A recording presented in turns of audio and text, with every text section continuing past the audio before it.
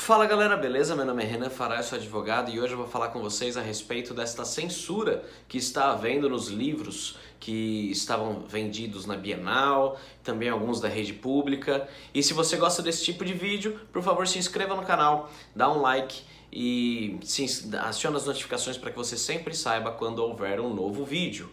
Bom galera, a gente teve um caso agora da Damaris Alves, a nossa Ministra da Mulher, dos Direitos Humanos e da Família.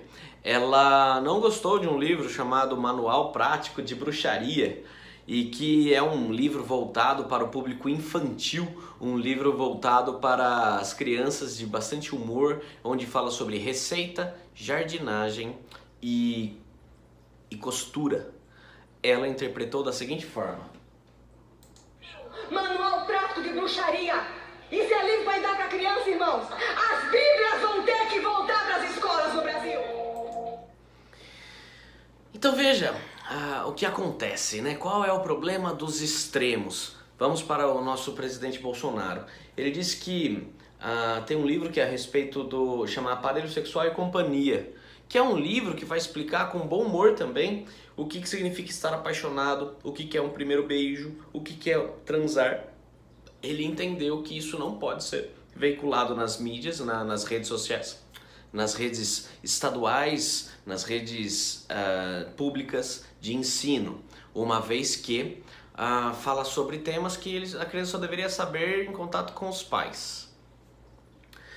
Continuando, existe agora, né, o que mais causou polêmica. Teve um outro livro chamado Pela, que fala sobre o cabelo mais forte do universo, e que a menina tinha um cabelo de aço, mas aí ela faz um alisamento no cabelo e ela não pode mais sorrir, ela não pode mais entrar na piscina e ela não pode mais abrir a geladeira algumas mais que X vezes. É um livro também bem humorado, em que foi totalmente reprimido por algumas pessoas, alguns youtubers, e que dizia que era racista. E por fim, temos aí o mais famoso da atualidade, que é os Vingadores, a Cruzada das Crianças, em que tem um beijo gay. E esse livro não foi distribuído gratuitamente, ele estava sendo comercializado na Bienal do Livro. E foi muito criticado porque é um livro voltado para o público infantil, o nome diz, né, Cruzada das Crianças, e tem o tal do beijo gay. Bom, o que você acha a respeito disso? Aí houve um clamor, né, principalmente do público evangélico, e o Crivela, ele foi lá e canetou, tirou os livros de circulação e disse que não poderiam ser vendidos, uma vez que trata de assuntos de ideologia de gênero em um livro de criança. Bom, feito esse relato, eu questiono a intervenção estatal nos livros que foram produzidos e coloco em xeque a questão da liberdade de expressão e a censura à vida. Porque eu também não concordo, também acho que criança não tem que ler sobre isso, mas a censura tem que ser o pai que não deixa o filho ler o livro, que vai explicar: olha, na nossa casa a gente entende, filho, na nossa família, que isso não deve ser lido por você neste momento, que você tem que saber sobre esses temas um pouco mais maduro, e que existem coisas que você vai ter que aprender conosco de outra forma. Mas todos os pais são presentes assim na vida dos filhos. Às vezes a educação que é dada no livro Aparelho Sexual e Companhia é a única educação que a criança vai ter. Ela não vai ter outra fonte. Então ela acaba sendo fundamental para a criança ter algum contato. E essa questão da censura que me assusta, porque isso é típico de ditadura.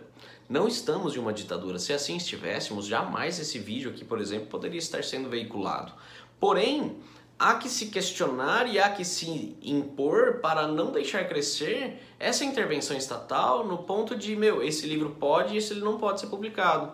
Agora a gente tem que submeter a eles e falar: ó, isso aqui pode, vocês deixam? É isso que me assusta. E é isso que eu não gostaria que passasse em branco. E eu gostaria que os meus pares e que as pessoas que aqui me assistem fizessem essa reflexão. Cabe ao Estado proibir a veiculação de livros que serão vendidos? Cabe ao Estado isso?